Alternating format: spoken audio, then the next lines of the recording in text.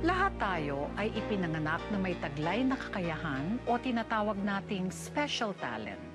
Para sa iba, ito ay pagkanta o pagsayaw. Ang iba naman ay pagguhit o pagpinta o kaya'y galing sa mga siyensya. Pero ang kakaibang kakayahan ng letter sender natin ngayong gabi ay hindi ang tipong maipagmamalaki. Bagkus ito ay kakayahang pinagtatawanan o kaya'y kinakatakutan. Tunghayan natin ang kanyang kwento.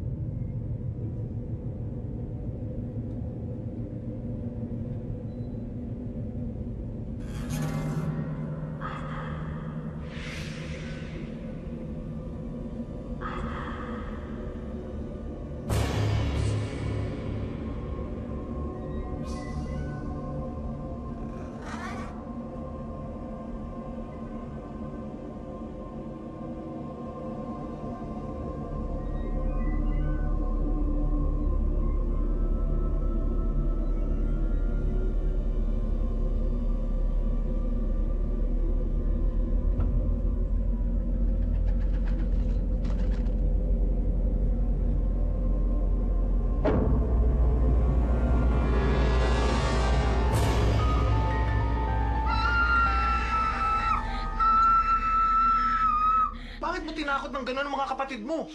Tingnan mo, nanginginig hanggang ngayon. Ikaw ang dapat mag-aalaga at magbabantay sa kanila, hindi ba? Tay, totoo naman po yung nakita ko multo eh. Tay, paano po kung bumalik po sila mamaya? Tay, natatakot po ako. Tay, tabi po ako sa isyo. Naku, tama na. Hindi totoo ang mga multo o mga halimaw. Hindi ka tatabi sa amin ngayong gabi. Ang mabuti sa'yo, matulog kang mag-isa sa kwarto para matigil ka. Ay, wag po. Ayoko na makakarinig ng mga kalokohan mo, ha? Kung hindi malalagot ka sa akin, naiintindihan mo? Yan, mga bata. Tulog na kayo, mga anak, ha? Tulog na kayo. Oo, amin, mga bata eh. Ay, naniniwala naman po kayo sa akin, di ba? Ay, nakita ko po talaga yun na hindi po ako nagsisinungaling. Oo, anak. Naniniwala ako sa'yo. Ha? Pero dapat maging matapang ka. Ha? Kasi malaki ka na. Oh, sige. Doon ka na matulog sa kabilang kwarto, ha? Sige, sige.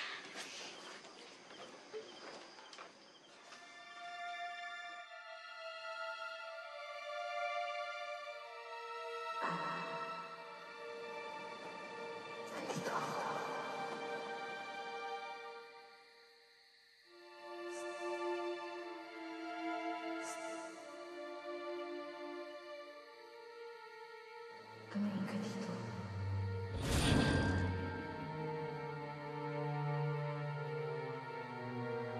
Dear Charo, bata pa lang ako ay nakakakita at nakakarinig na ako ng mga nilalang na hindi nararamdaman ng ibang tao. Yung asawa ng lolo mo, patay na ba? Oo, bakit? Yung nilibing ba siya? Yung damit niya, yellow na blouse, na may bordang bulaklak? Oo, yun nga. Naalala ko yun kasi si Mama ang pumili ng isinuot niya. Paano mo nalaman yun? Magkasama na sila ng lolo mo. Nandito sila ngayon. Sa likod mo.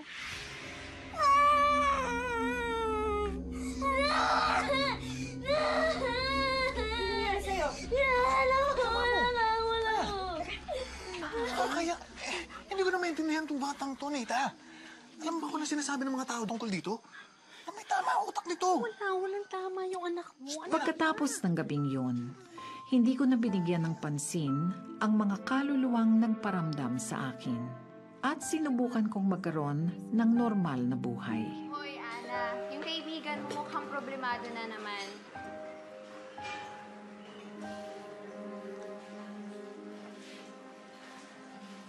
Oy!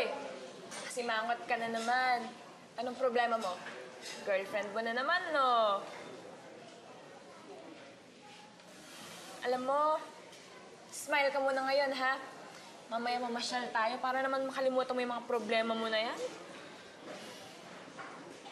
Ana, salamat, ha? Alam mo, pag may problema kami ng girlfriend ko, pero natatakbuhan ko. Ikaw lang yung laging papalinaw ng utak ko. Alam mo, sa totoo lang, swerte-swerte ng girlfriend mo sa'yo. Ang dami-dami na kayong reklamo. Ang dami-dami pa niyang nire-request. Eh, alam naman niyang hindi mo kaya ibigay yun. Ikaw naman, binabalikan mo pa rin. Ewan ko ba? Hindi ko nga rin alam, eh. Pero alam mo ikaw, Ako? napakaswerte na magiging boyfriend. Bakit naman?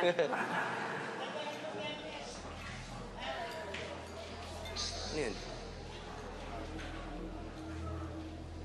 Ana, Ha? Ah, di ba wala lang yun. Wala.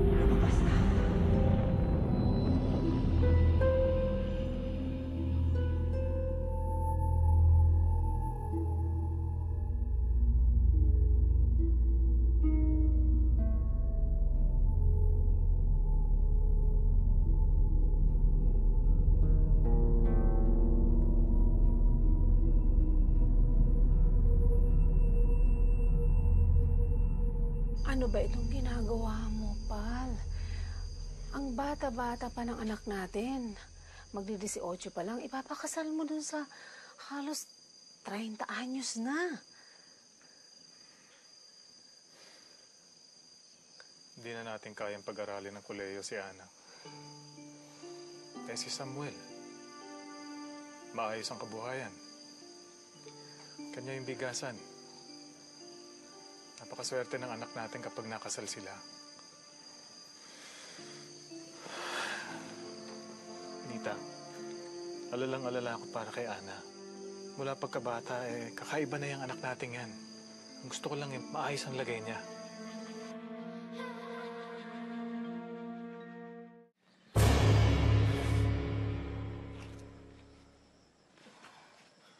Ana, bakit?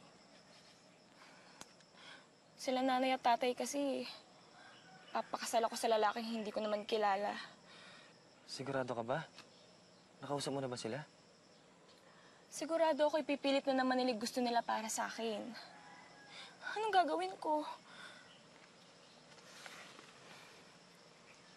Alam ko na. Lalayas na lang ako. Tama, lalayas na lang ako. Ano? Saan ka pupunta? Hindi ko alam eh.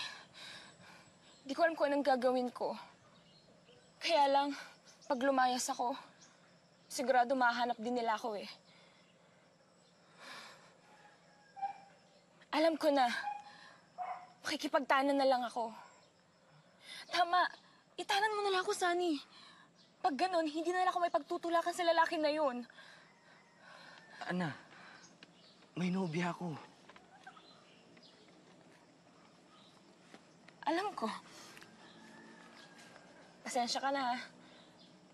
Guguluhan na talaga ako, eh. Pati tuloy ikaw nadadamay dito sa problema ko. Pero alam mo, tama talaga, eh. Makikipagtanan na lang ako. Tama. Teka. Kanino? Ana, narinig mo ba yung sarili mo? Hindi yan solusyon. Sunny, hindi mo kilala tatay ko. Pagpipilitan lang yung gusto niya. Alam mo, mas maganda pa ako yung pumili na lalaki makakasama ko. Kesa naman siya ipipili na lalaki na ipipilit niya lang sa akin. Teka. Sunny, ano ba? Huwag mo na akong pigilan. Hahanap ako ng taong kilala ko na papayag sa gusto ko. Teka. Sige na. Ako na lang. Ayoko mapahamak ka. Kaya ako na lang. Makikipagtanan ako sa'yo. At ano na mapapakain sa'yo ng lalaking yan? Mga tira-tira sa restaurant na pinagtatrabahuhan nyo? Masipag po si Sunny, Tay. Tsaka, mahal po namin yung isa't isa. Hindi ako papayag. Hiwalayin mo yan. Wala na ako kayong magagawa. May nangyari na ako sa amin. Tay, tama na po! Gusto kong sabihin noon sa mga magulang ko ang totoo. Pero pinanindigan na ni Sunny ang relasyon naming dalawa. Kahit nagkaroon na kami ng 4 na anak, hindi ko makalimutang napilitan lang siya sa aming relasyon.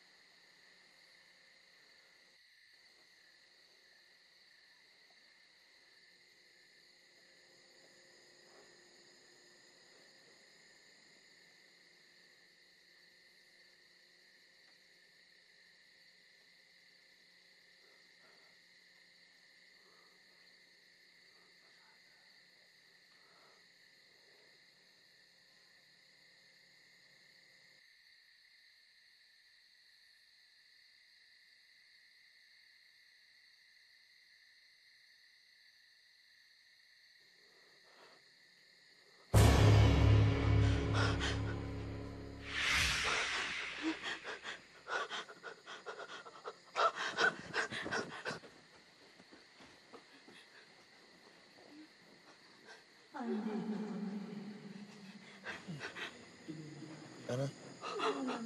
Okay ka lang? Oh.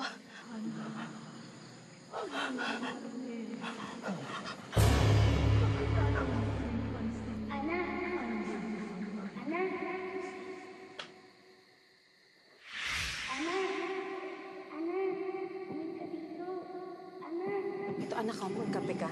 Yan, mainit yan, ha? Yan, ayan. Nay, kahit kailan hindi naman talaga sila nawala eh. Hindi ko lang sila pinakikinggan, pinapansin. Kaya lang ngayon, nagiging makulit na sila, Nay. Gusto nilang kausapin ko sila. May nagsasabi pa, tulungan ko sila. Kasi tinulungan daw nila ako. Hindi ko naman naiintindihan ang sinasabi nila, Nay. Nasabi mo na ba yan sa asawa mo? yung mga nakikita mo. Hindi. Ayaw kong sabihin kay Sunny. Baka kung anong sabihin niya, baka sabihin niya nababaliw ako. Ayaw kong mangyari yun, Nay. Hindi mo alam. Baka pakinggan ka, paniwalaan ka.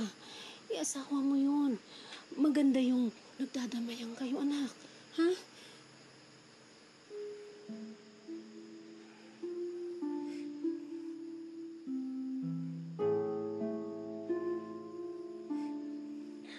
May inalok sa akin trabaho si paring Reynante ah. Pahinante daw sa delivery ng gulay. Pwede kong gawin yun pag wala akong ginagawa sa trabaho. Naku, hindi ka ba mapapagod sobra niyan? Wala ka ng pahinga? Dapat yata talaga bumalik na ako sa trabaho Basta para sa inyo, hindi ako mapapagod. Dapat dito ka na lang para may nag-aalaga sa mga bata. Lalo pa ngayon, batang-bata pa si Red saka si Sunny Jr., di ba? Kaya na. Tingnan mo.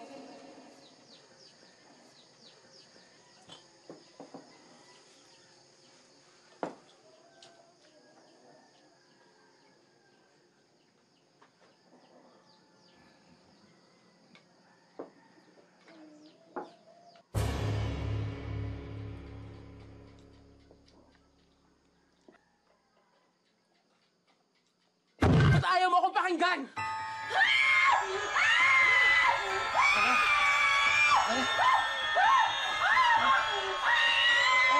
Ana! Ana? Huwag kang lumapit.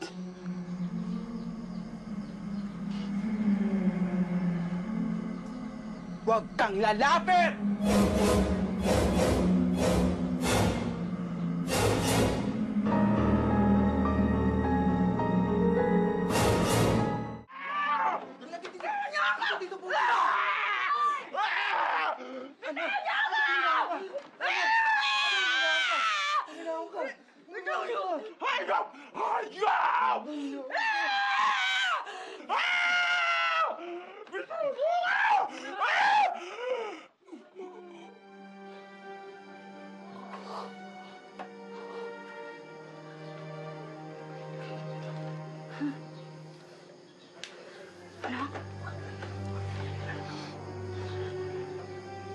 Ano nangyari?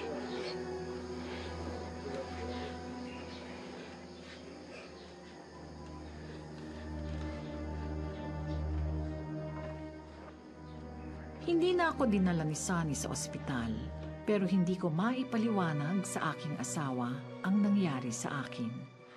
Pinigilan ko pa rin ang sarili kong sabihin sa kanya ang totoo.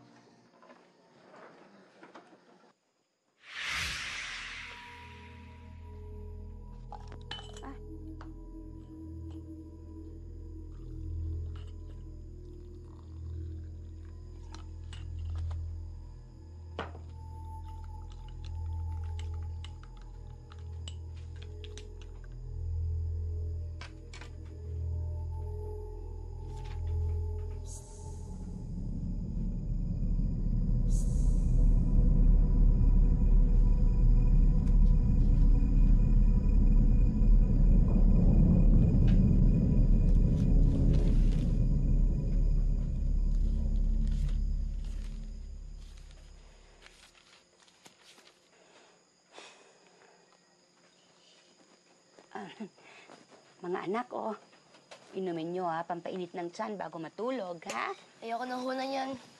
Naantok na ho ako. Anak. Nay, totoo po bang sabi ng mga kalaro namin?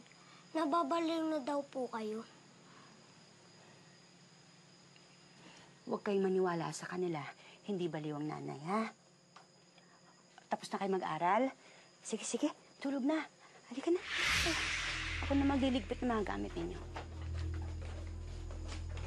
Tulog na, ha?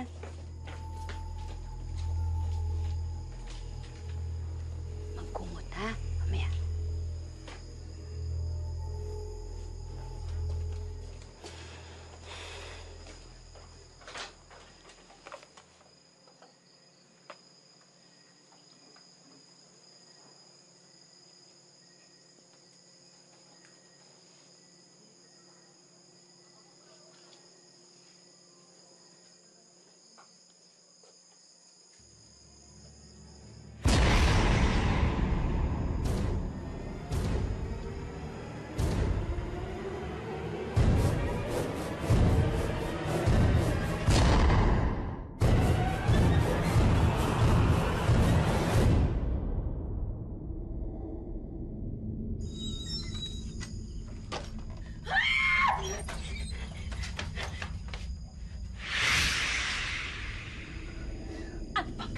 sa akin, bakit ayaw mo akong patahimikin? Tulungan mo ko. Kinakasa nila ako. Walang awang tinatay. Nilibing na parang hayop.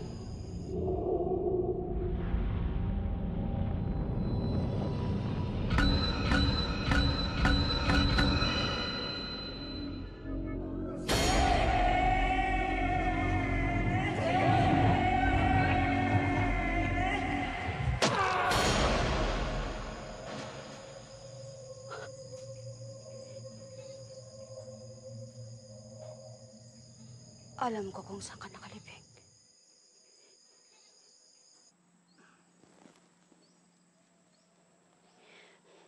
Nandito. Dito nila ibinaw ang katawan mo. Hindi ko makakalimutan ang ginawa nila sa akin. Bakit nila ginawa yun? Maghihiganti ako. Napakatagal ng panahon nang nangyari yon. Kahit yung mga gumawa nun sa'yo, patay na. Kailangan mo na magpatawad. Kailangan mong pakawalan ng galit. Nang matahimik ka at makarating ka sa pupuntahan mo.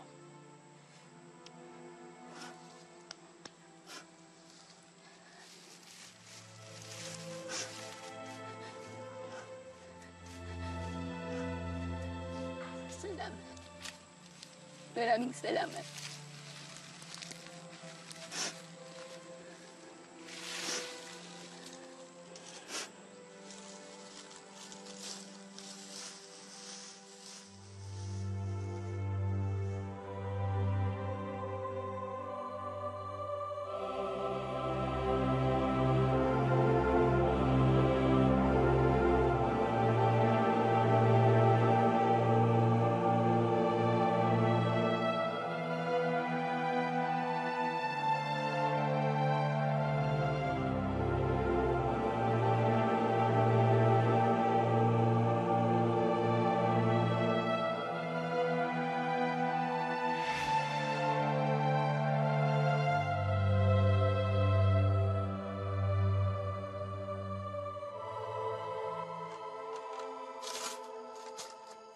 Gusto lang nila ng tulong mo.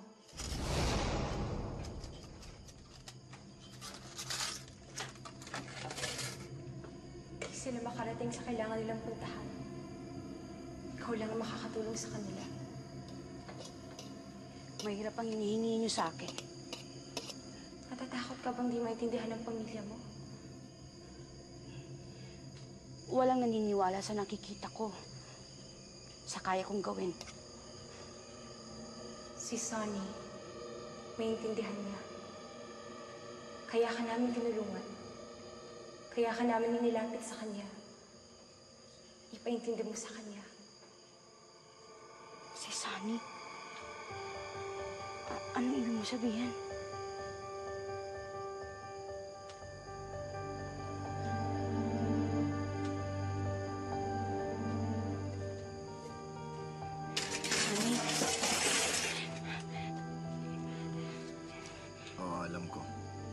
Pinag-uusapan nila na nakakita ka ng multo.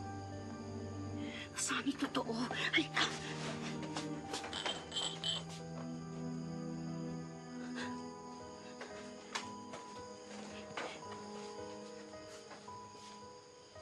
Nababaliw ka na, Ana.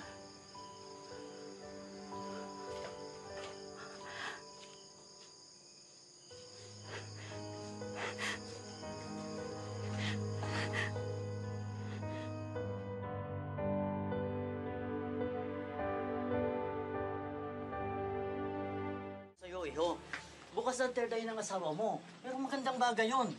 Dahil hindi lang nakikita niya ang mga kaluluwa, magagawa pa niya ipagtanggol ang pamilya niyo sa mga kaluluwang gustong manakit sa inyo.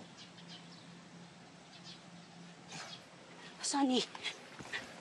Anong gusto mo sabihin ko, Ana? Porket dinala mo ako sa isang albularyo na sumasakay sa kalokohan mo, maniniwala na ako sa'yo? Simula pagkabata, ganyan na ang reaksyon ng mga tao sa akin. Maliban kay nanay, walang nakakaintindi. Napakasakit sa akin noon. Ang hirap sa akin, Sonny. Ang hirap itago ng kakayahan ko. Ang hirap magkunwari na kapareho ko ng lahat ng tao. Naniwala ako. Kala ko maiintindihan mo. Umasa lang ako na bilang asawa ko maiintindihan mo. Susubukan mong maniwala sa akin. Kabaliwan ang gusto mong paniwalaan ko. Anong pumasok sa ulo mo na maniniwala ako sa'yo? Sinabi ng multo sa akin. Sabi niya, maiintindihan mo. Kaya inilapit nila ako sa'yo dahil maiintindihan mo. Inilapit ka nila sa akin? Narinig mo ba sinasabi mo? Pero totoo. Dahil sa kanila, nalaman kong ipapakasal ako noon ng tatay at nanay sa isang lalaking hindi ko kilala. At dahil doon, nilapitan kita. Tama na! Ngayon pa lang, kumakalat na sa atin ang tungkol sa'yo. Kaya mabuti pa, itigil mo na yan bago lumaking problema at magdadamay pa yung mga anak natin.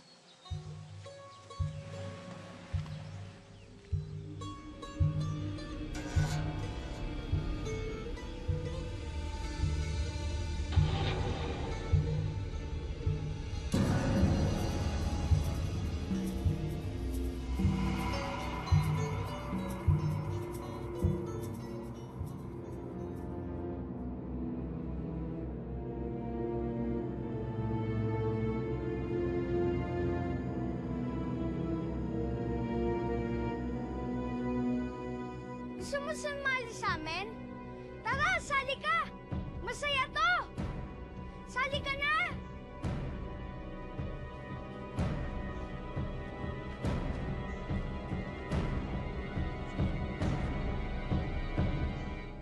Hoy! Sino kausap mo dyan?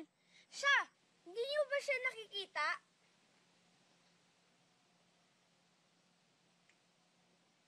Baliw, kumakausap ng hangin. Ah, baliw, baliw, ah, baliw. Hindi ako baliw! Ah, baliw, ah, baliw, ah, baliw. Wala namang kinakausap. Ah, baliw, baliw, wala namang kinakausap. Ah, baliw, wala namang kinakausap.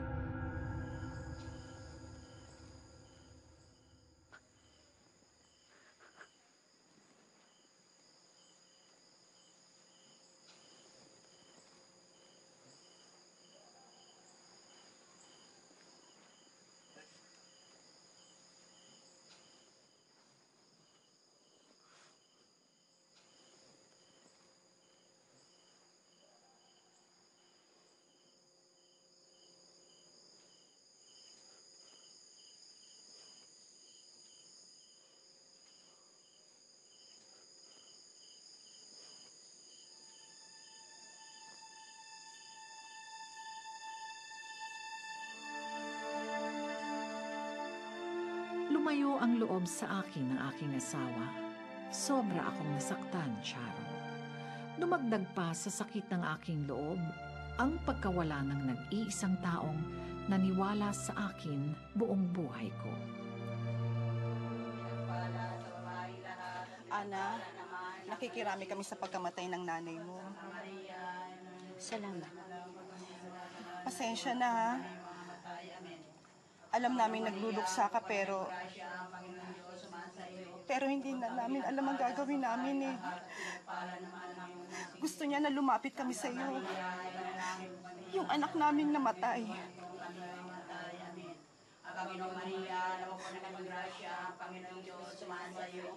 Huwag kang pinagpala sa mga Dulo tayo.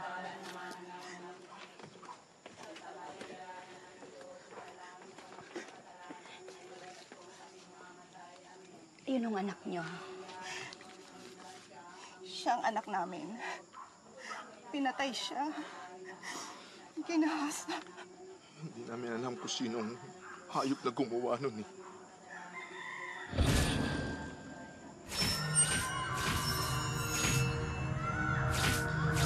Ilang gabi na siyang nagpaparamdam sa amin. Gusto niya lumapit kami sa iyo. Sabi niya matutulungan mo daw kami. Hindi siya tumitigil. Gusto talaga niya na lumapit kami sa iyo.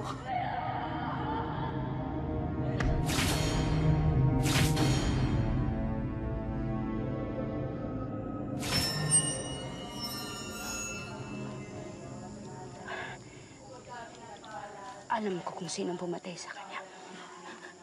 Hindi ko siya kilala, pero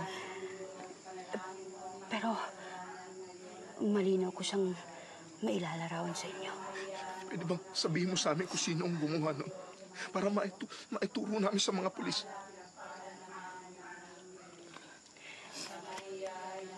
Kahit to ibigay ko ang mukha niya, hindi maniniwala ang mga pulis. Hindi sila basta-basta maniniwala sa kung ano mang sasabihin ko. Pero pwede pa rin namang nilang hanapin yung lalaking nakita mo. Questionin ito, di ba? Alam ko ho kung gaano ninyo ka gustong mabigyan ng hustisya ang anak ninyo. Pero wala hong naniniwala sa katulad ko. At kung ako man ho magiging testigo nyo. Pero ipagdarasal ko ang anak nyo. Ipagdarasal ko na makonsyensya ang gumawa nito sa kanya. Gabi-gabi ko yung gagawin hanggang sa tuluyang sumuko siya ng kusa. Magagawa mo yun? Kaya mong gawin yun? Hindi ko alam. Pero malakas po ang kapangyarihan ng dasal. Yun po ang aasahan ko. Salamat. Salamat.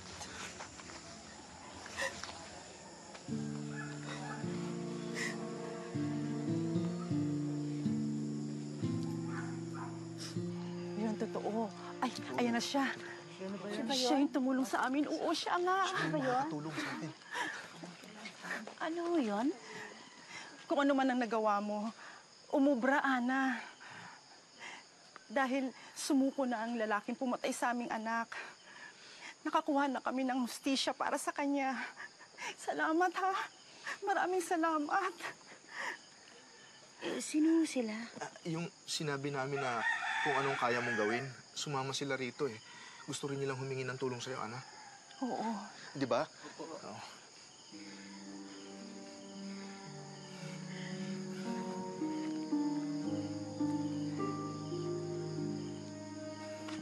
Ana! Ana!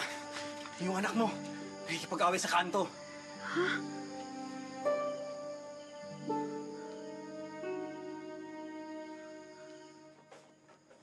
Kahit kailan, Patrick, hindi maganda ang nakikipag-away. Hindi yan ang itinuro namin sa'yo.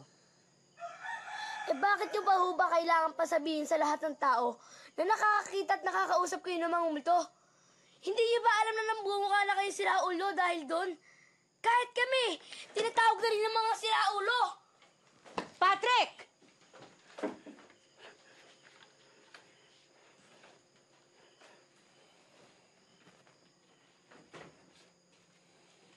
Masaya ka na ba?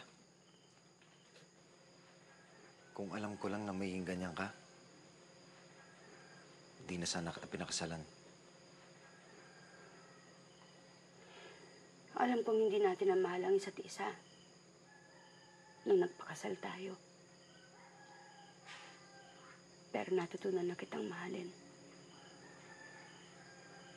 Mahal na kita ng buong puso ko. Kahit hindi mo man sabihin sa akin na gano'n din ang nararamdaman mo, akala ko, umasa ako, na gano'n ka rin. Sunny, ako pa rin si Ana. Ako pa rin ang asawa mo.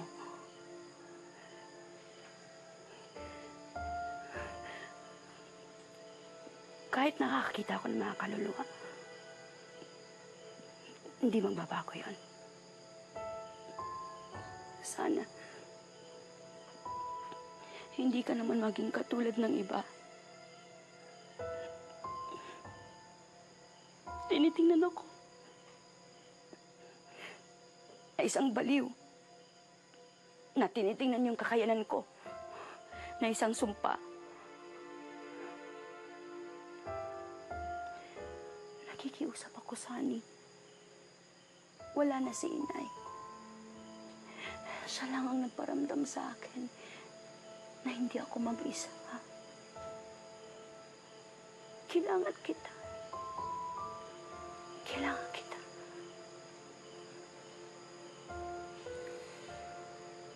Ilalayo ko muna yung mga bata. Dadaling ko sila sa Nueva Ecija. Sa lugar na walang nakakaalam tungkol sa'yo.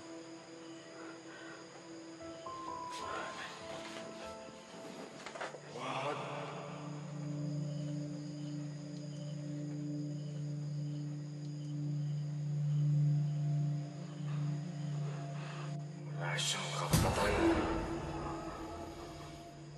Pagsisisihan niya ang ginawa niya. Pagsisisihan niya.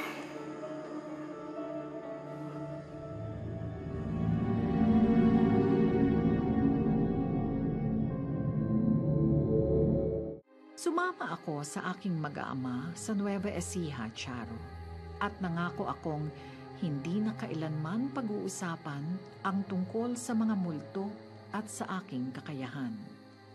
Masakit man yon sa akin, tinanggap ko ang sakripisyo para sa aking pamilya.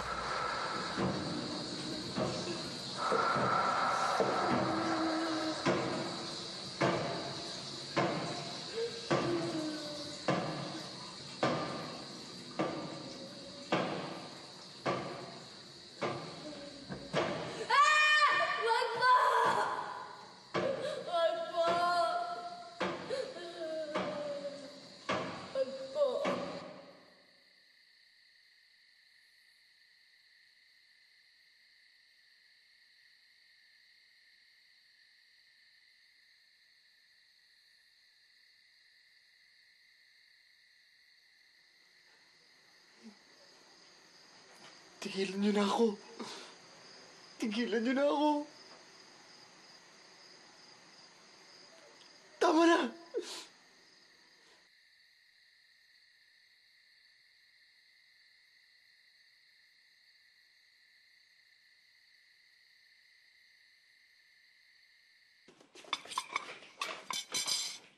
Dahan-dahan. Tay, dadalaw lang po kami saglit sa labas, ah. Tay. Tay. Sige, pero sandali lang at wag lalayo. Babantayan niyo pati si Red, ha? Ika na.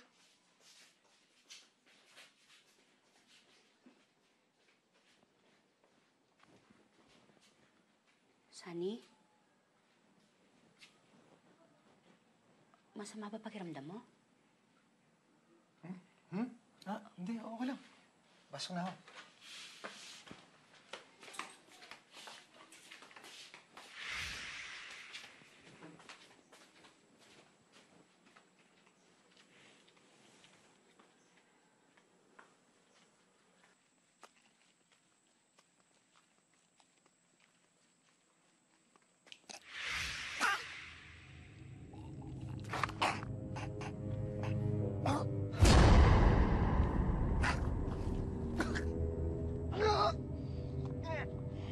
Bitawan mo ang asawa ko! Bitiwan mo siya!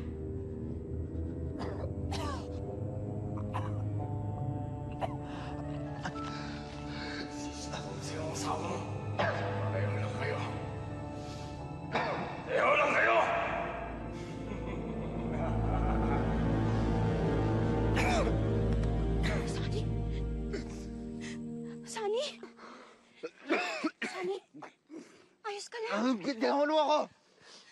Kasalanan mo kung bakit nangyayari sa akin ulit to. Kaya nagpaparamdam sila ulit sa akin. Bakit? Nagparamdam na sila sa'yo noon? Sabi nila maiintindihan mo. Sabi nila, pinaglapit nila tayo. Sabi nila pareho tayo. Nakakakita ka rin. Noon lang. Nung bata pa ako, nakakita ako ng matangkad na mama. Pati iba-ibang mga kaluluwa. At dahil doon, tinawag akong baliw ng mga kalaro ko. Pati mga kapamilya ko nag-ibang tingin sa akin. Ikaw yung bata sa panaginip ko. Bakit hindi mo sinabi sa akin ang totoo? Bakit hinayaan mo akong mag-isip? Maniwala na mag-isa lang ako. Ano gusto mo gawin ko? Paalam ko sa buong mundo na pareho tayong dalawa? Ganito tayo pareho? Parehong baliw? O para tuluyan ang pagtawanan yung mga anak natin? Yung ba gusto mo? Ginawa kong lahat para mawala yung nakikita at naririnig ko. Tapos, nagtagumpay ako, tapos sisirain mo lahat? Yan ang ganun-ganun lang. Inilayo mo ang loob ng mga anak ko sa akin. Hinayaan mo silang pakinggan lahat ng sinasabi ng ibang tao tungkol sa akin. Nawala ako sa katinuan ko na dapat layuan ako. Bakit, Sunny? Bakit? Na kung sana ikaw ang nakaintindi sa akin. Na sana ikaw ang makaunawa sa akin, maawa. Ganyan ka ba nagsisisit? Pinakasalan mo ako, ha? Kahit konti ba, Sunny, wala kang pagmamahal na nararamdaman para sa akin.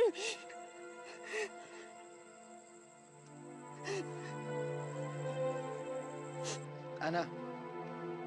Ana.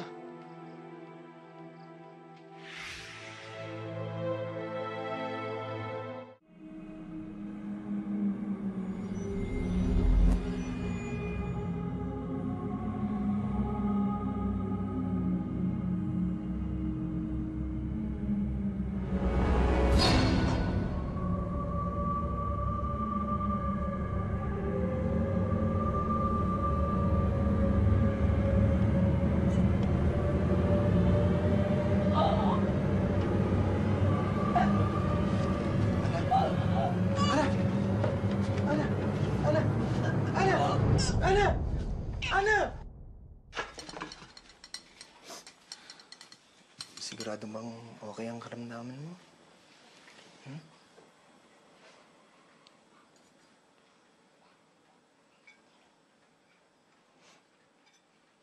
Paano niyo ho ginawa yun, Nay? Sinakal niyo yung sarili niyo? Akala ko ba hindi niyo na kami papahiya? Na kaya ho tayo lumipat dito para wala nang manokso sa amin. Yun po yung sabi ni Tatay. Patrick, tama na. Pero yun naman po talaga yung sinabi niyo, di ba, Tay? Na ititigil na ni Nanay yung mga kalokohan niya. Sinabi ng tama na eh. Hindi sinungaling ang nanay niyo. At lalong hindi siya nababaliw. Kailangan niyo tanggapin yun. Pero ano po ba talagang ibig niyo sabihin, Tay? Na totoo lahat ng mga sinasabi ni Nanay tungkol sa mga multo? Oo. Dahil ako rin, nakakita rin ng multo. Pareho kami ng nanay mo. Pareho kaming nakakita ng mga kaluluwa. Kailangan mo tanggapin yan. Red, Carlo, halika na! Patrick! Patrick, anak! Hayaan na natin siya. Alam naman natin kung gaano kahirap tanggapin yung sinasabi natin eh. Bigyan lang natin siya ng panahon. Matatanggap niya rin yan, lalo kung pagtutulong-tulungan natin.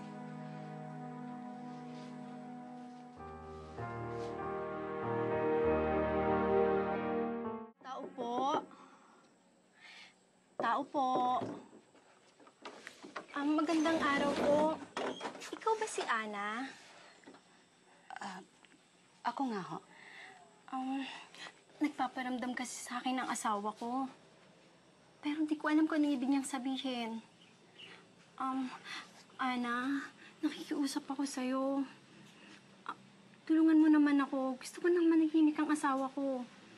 Pati kami ng mga anak niya. Kakamali ho kayo. Hindi ko kayo matutulungan. Huwag ko kayo mag-alala. Tutulungan kayo ng asawa ko. Maraming salamat po. Iyon na ang naging simula ng pagtulong naming mag-asawa sa parehong tao at kaluluwa na lumalapit sa amin. Hindi pa rin naging madali ang lahat, lalo na ang pagpapatanggap namin sa aming mga anak sa aming kakayahan. Pero sa huli ay nakita rin ni na Patrick ang tulong na nagagawa namin sa iba. Hanggang dito na lamang, Ana.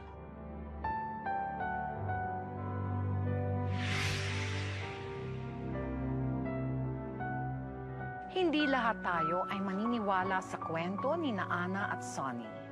Pero totoo man o hindi ang kanilang kakayahan, malinaw na ipinapakita ng kanilang kwento ang kapangyarihan ng pagmamahal at pagtanggap ng pamilya para malampasan ng sinuman ang hiya at takot na ilabas ang kanilang totoong kakayahan at ang kanilang totoong pagkatao.